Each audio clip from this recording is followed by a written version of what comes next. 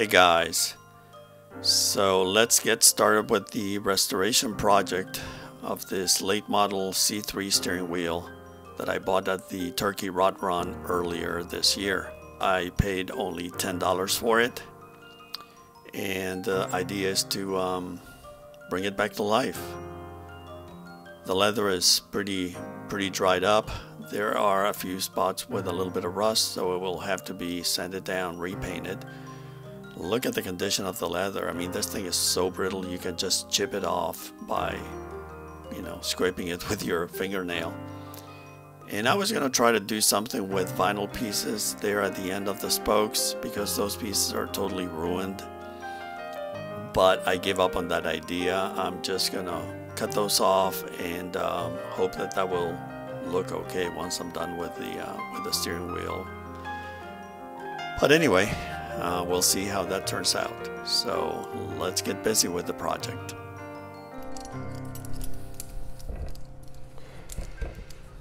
Okay, let's give this a shot and see what happens.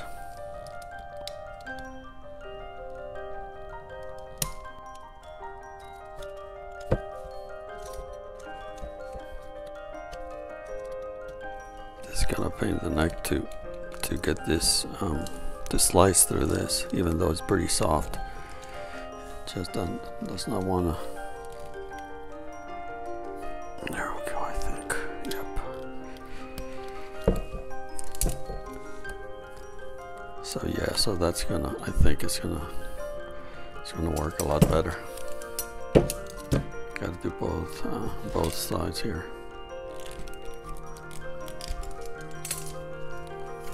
See, so the spokes, instead of having this piece of leather going up, which looks nice, I know, but there's no way that I can emulate that. So the new cover is just going to wrap around this.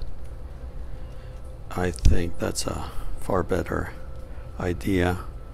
And again, my plan is to use some of the old leather pieces and kind of patch this up and make it look a lot nicer.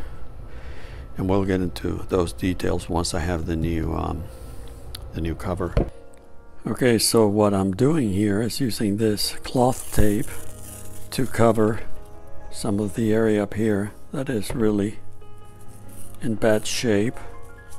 And again, this is not going to be either visible, or you are not going to be able to feel this once the new cover is on.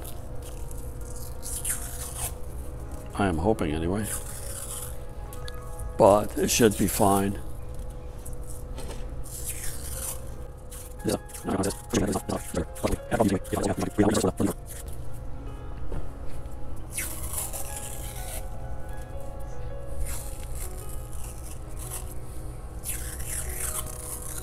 And I like the fact that down here at the bottom I can keep all these pieces, especially around the where it meets the spoke. I can keep those pretty snug. So I think this is really the way to go. Alright guys, so there you have it. Turned out pretty good actually. I'm pretty pleased with this material as a substrate. It really hides all the bad spots really well. So since this is so exciting, I really felt compelled to show you some of the sanding. I'm using 80 grit.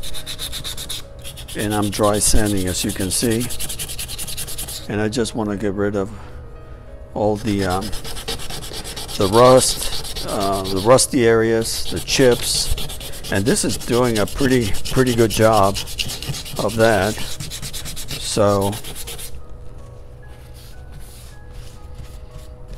but it is boring,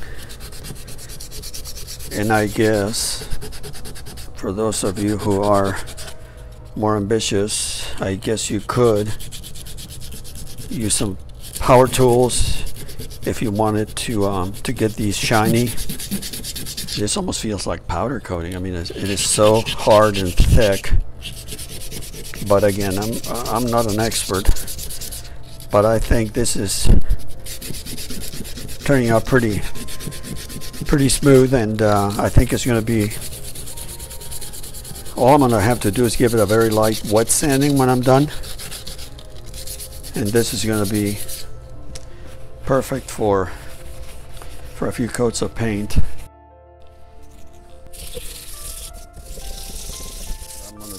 I'm just wiping it down just to remove some of the excess dust. There's quite a bit of that. And what I'm going to do next is give it a quick once over with wet sandpaper. Do a little wet sanding just to make it really smooth and nice. And then this is looking really good. I mean, again, I've never done this before, even though I installed one of those wheel skins on my other steering wheel, but this is a little more involved, and I think I'm making good progress, and I think it's going to look pretty professional once I'm done with it. So at least that is the plan. Okay, so I am done with the wet sanding. And of course I got some water on the grip here. Not a big deal. I'm gonna set this aside anyway. I got other projects and stuff to do. I think you can see here a couple of areas where it was really scratched. So I little extra sanding there. I think all in all is looking pretty darn good. Same thing back here, there's a little bit of rust. And I'm not gonna sweat it too much, I mean. So here it is. And actually, I don't know if this was a mistake, but I got plenty of thread here. And are there any instructions? Yep. They have instructions in here. Just your average installation and care instructions, and I'm going to read these thoroughly so I can install it properly. But now is the moment of truth. Let me get the steering wheel based on the sizes they showed online. I ordered the small cover. It smells like leather. It's really nice. So hopefully it'll fit. So I am sure this is a lot easier with the steering wheel in the car. And as you can see, I'm getting ready to paint the spokes, hence the masking paper all around it. So what I'm gonna do is, and I think the instructions, yeah, they show you. I've done this before, but the instructions are very clear. The seam, you want that at the very bottom here. So you try to center that with that spoke. And let's see what happens when I stretch this over the steering wheel without tearing the masking that I did. So let me.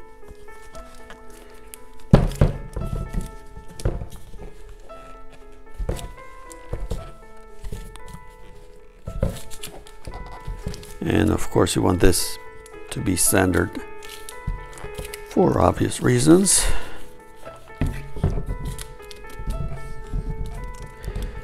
And one thing that I find sometimes a little challenging, because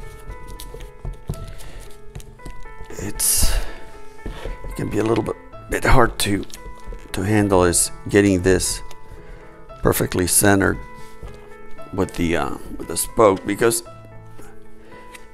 it kind of shows if it's not, for whatever reason. So give it a couple of tugs, and yeah, this is a lot better. And again, you want this cover to be center. As you can see here, it is not, but you just position it, and you want to bring it up here so you can see how this is going to look once it's done. And yes, this is, fortunately, this is the right size for the steering wheel. Maybe a touch smaller would have been better, but also so much about, you know, I'm saying, keep saying stuff about being centered. You want this to be, you see what's happening here. This one is right there, almost to the edge of the spoke, whereas the back is overlapping a little bit. So again, you want to make sure that this is even. So when you start putting this together, you do your sewing here, it's gonna be even, and it's gonna come up the middle of the steering wheel grip.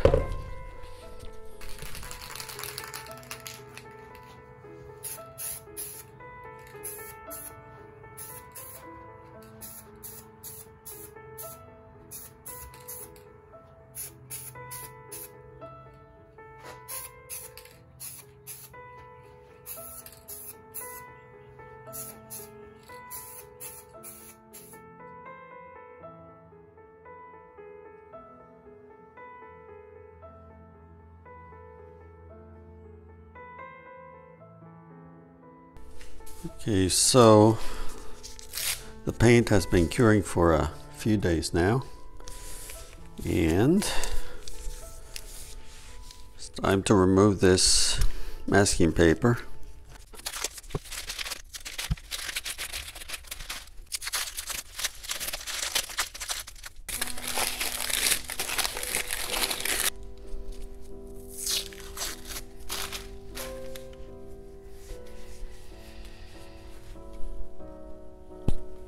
So there you have it. I think it turned out pretty good. And of course, this is far from being done. Next, I have to start installing the steering wheel cover. And but I think this was a great idea, if I say so myself, of wrapping this whole thing with cloth tape. Has really helped. So next, again, I'm going to start with the seam here, stretching this thing and getting it over the steering wheel, which is, again, as I mentioned earlier, I believe it's a lot easier when you're doing this with the steering wheel in the car. And as I mentioned earlier, you want this seam to be kind of centered in relation to the spoke, and for that sometimes you have to tug this a little bit until it kind of, the seam gets, you know, positioned where you want it. But as you can see, that is pretty much perfectly centered there with the spoke. So that's pretty good. And the only thing that it's a little bit of a bummer, and this was the smallest one they had, is that this is kind of very, it's a little wider than the ideal size, so this is going to overlap, and I don't know how that's going to affect the stitch. I don't think it will, but we will find out as I start putting this thing together, and hopefully it'll look okay. Okay, so a couple of items I wanted to mention. First of all, Oh great, I found another little scratch here. I gotta tell you, my sanding and body work sucks. But anyway, if you drive really fast, nobody will notice that. But anyway, what I'm gonna do is I decided that I don't like how much the overlap is here. It is just way too much.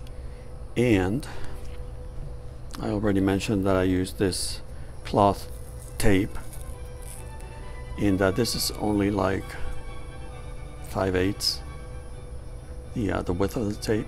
So what I'm going to do is I'm going to give it at least maybe 2 layers. So what I did is I went ahead and ordered 1-inch cloth tape, and that should arrive today, and I'm gonna again give it a couple layers. So hopefully this gap here is not going to be as big.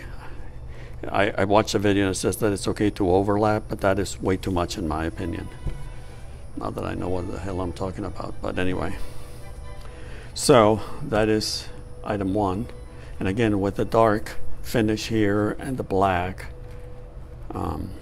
cover, looks kind of boring. So I was gonna run a poll and find out. It comes with plenty of thread, but this is just regular black thread. So I thought, well, almost black, and black, it would be too much. So I was going to do a poll and ask you guys what your thoughts are if I was to use something like this one. Is called Superhero Pink or Manly Pink. What thread do you like best? I'm kidding. I ordered this one. This is actually, I think it's a 1 millimeter. Let's see if it says anything. 180 meters. I guess that's the total length, which is the equivalent of like 600 miles. I don't know. And this is waxed. I think this is where you, yeah. And it's a little thicker, and I think that would be a nice contrast, just to make it a little more interesting. I could have gone with a bright red, but I thought that this would be a little better. I don't know. So either this or that, your choice. Just kidding.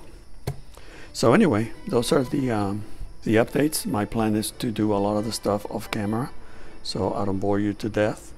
And I'm gonna shut up now because I keep rambling. So I will be back in a minute, actually a second. Okay, so I added one more layer of the cloth tape, and this is very important. I mentioned, I think at the beginning, this has to be centered with this spoke, with the bottom spoke, so everything looks nice and professional. So before I get started, I'm kind of measuring again, and even though this is not a perfect overlap, it is good enough. I think I want to have a little bit of an overlap there, and this is plenty. So what I'm going to do next is start getting this thread ready, and these covers, at least this one comes pre-perforated, so in that case you don't need a sharp needle. Ouch, just kidding. And just want to make sure that that you have it threaded properly. And I have no clue as to how much thread I'm going to need here, so I'm going to do about 3 miles of thread or something like that. And then you can always start a new stitch and hide it and all of that, I hope anyway. So let me get this started, and we'll take it from there. Okay, so I measured here. I have one of these bench tape measures, so I have approximately 6 feet, and this is double because I want it to be strong. And according to the instructions, you want to put a nice little knot on it, and I'm gonna get my thread ready. Okay, so I believe I'm gonna start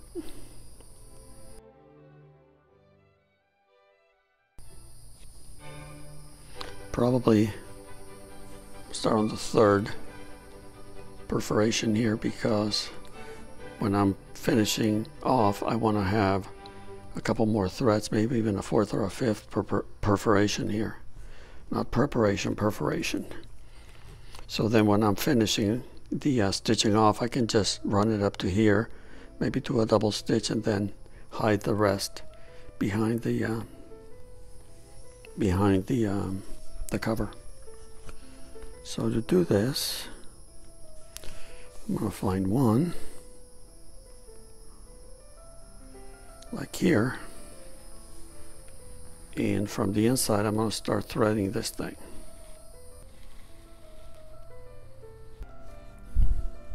I don't know if you can see that, but trust me, there's the thread. And this, I think I also mentioned this at the beginning of the video. It's probably a lot easier if you're doing the install with the steering wheel in the car. I'm doing it the hard way here, but oh well. So the trick here is not to get this 10-mile long thing that I have here, this thread, all tangled up. And what I'm going to do is I'm going to go, again, I hope that I'm making some sense here. See, these are in the same location, provided everything is installed properly. And instead of going directly opposed to it, I'm going to go one over. So I'm going to have this thread moving up, and that's going to be all around, in theory anyway. So let's go in here, and at first it's a little tricky because again you're dealing with a lot of thread. See, and then we have our first stitch of the day. Wow. Now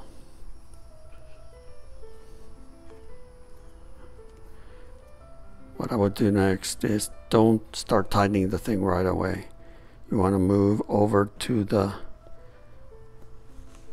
next hole here,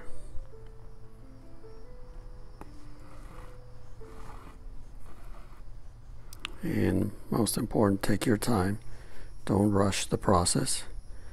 See, from here you can start positioning this so it looks good, which in this case it doesn't, because this one, the overlap's on the wrong side here. So there, and again I made a mistake. I skipped one hole, which is not what you want to do. I did that on purpose to show you the error of my ways, so you don't make the same mistakes. Take your time. Don't make a video so you get all distracted.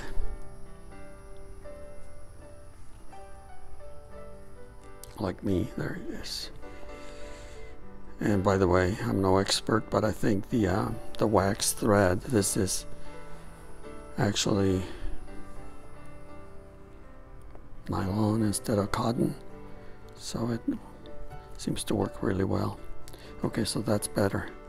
And again, from here, whoops, from here what we're going to do is find the needle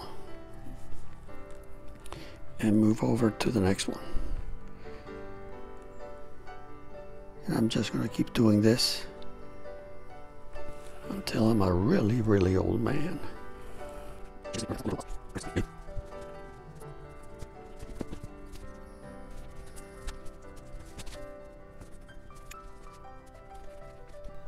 Okay, so far I got 6 stitches in. It's only been like 17 hours. No, more like 15. But so anyway, instead of making yet another boring video, I'm gonna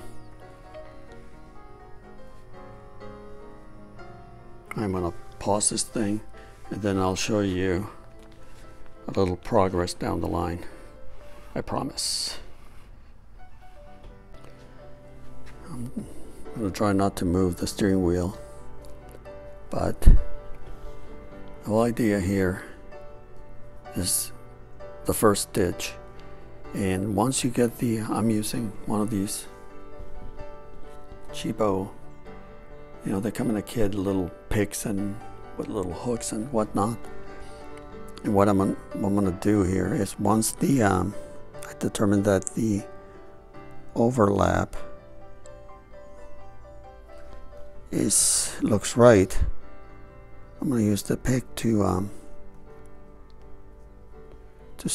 start, you know, stretching the pulling the thread so that is really nice and snug in there. And you don't have to do this unless it's really necessary, but I think, especially at the beginning, you want to do this so all your stitches are nice and tight, and everything looks right. You know, at the end of the day, you want to take your time to make sure that this thing is looking kind of professional, like a professional did it.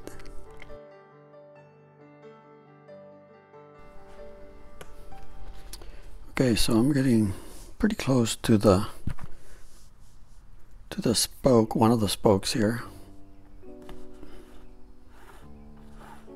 and I wanted to show you the transition. You can see I've done pretty much one row here.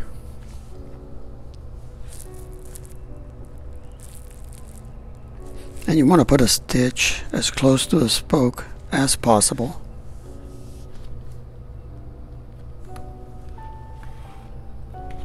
Like so.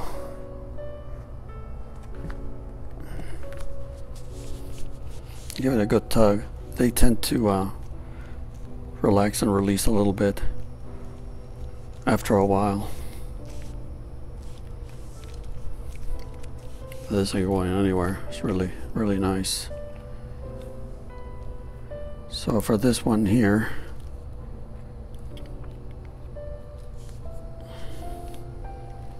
what I'm going to do is just bring it across just like a regular stitch.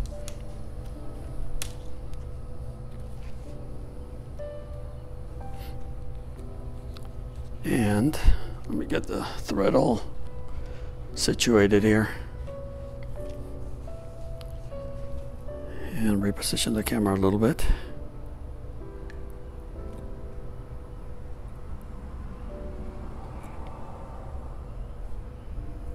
So the plan here, again, this is, it will come this way, but what I'm going to do from this point on is, and I know it's almost impossible to see, follow the next 2 to 3 holes and then pick it up again back here. And the reason you want to have some stitching here is for obvious reasons, so it looks good. So let's try this one.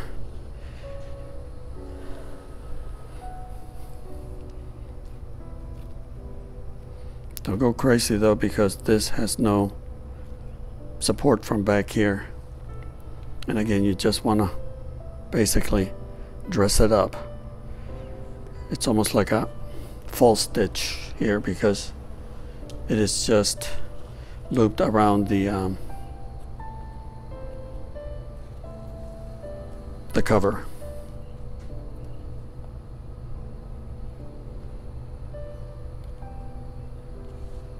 it'll all make sense, I hope, eventually.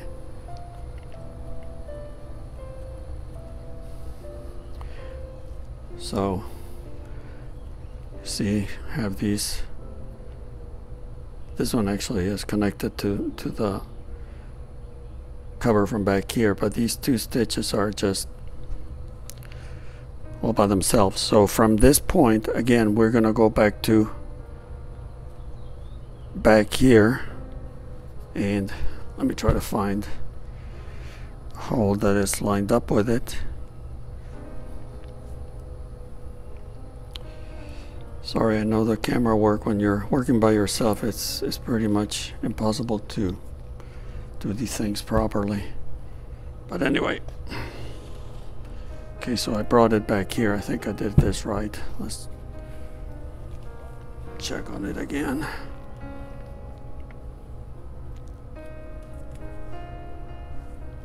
Yep. So this one is here, and now we're gonna start stitching like we were before. So one here, find one in the back, and then we're gonna continue. I'm getting kind of to the end of this thread, so what I think I'm gonna do is make one more stitch here, and then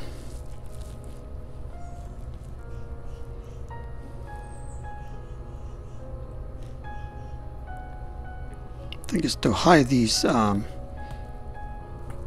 stitches. I think the best approach is to just make a knot here and then just push the thread inward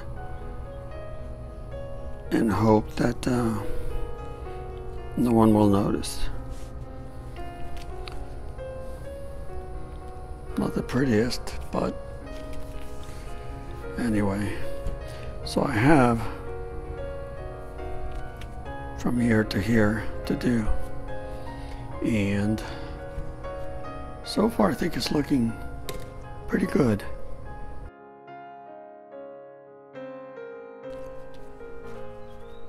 Okay, so I'm pretty much done with it.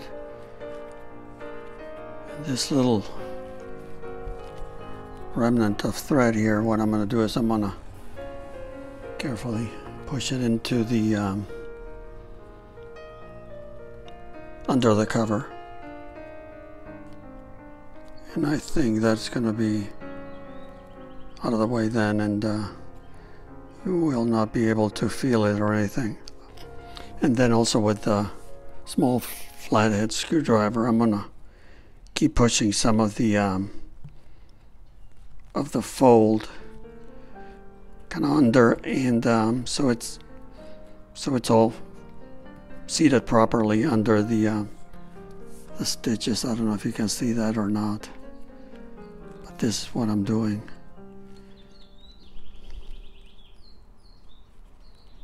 And I think that may help a little bit.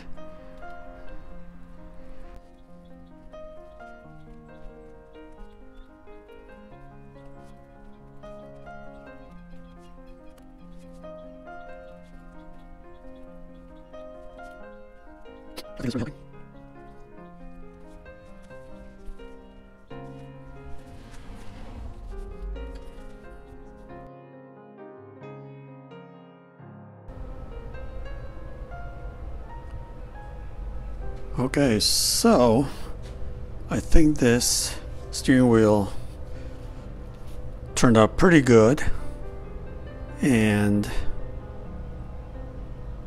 as you can see, the stitching is consistent. It looks very even. Is it perfect? No. But it is pretty darn good. At the back here, what I did is I applied a couple of drops of crazy glue, and that took care of those pieces lifting here, which I did not care for.